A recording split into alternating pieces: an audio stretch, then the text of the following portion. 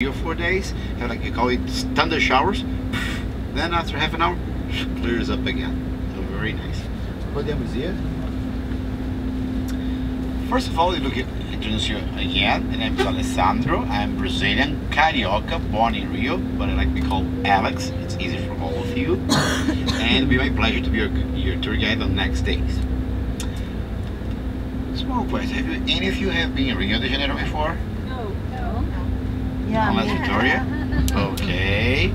So, today, before you travel for a different country, we have a very big friend that can help us out a little bit to get some information about this new destination we're going. It's called Mr. Google.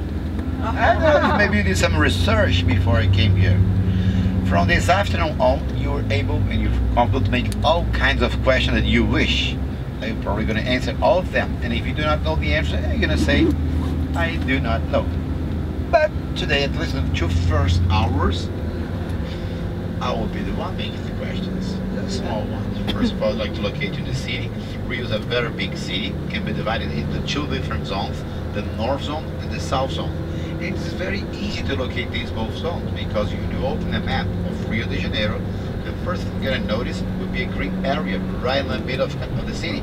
It's a chain of mountains, by the way, the biggest urban forest in the world, the Tijuca National Park, with my friend on the top.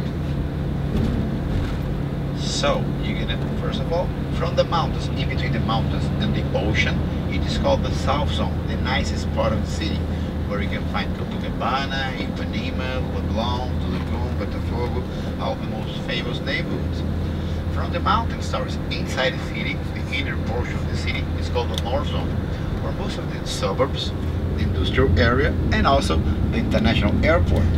So we'll be crossing through the North Zone, you get through the tunnel, you get to the South Zone. And like I just told you, Mr. Google, Rio is a very big city. We have close to 7.2 million people living in the metropolitan area and almost 9 million around Rio.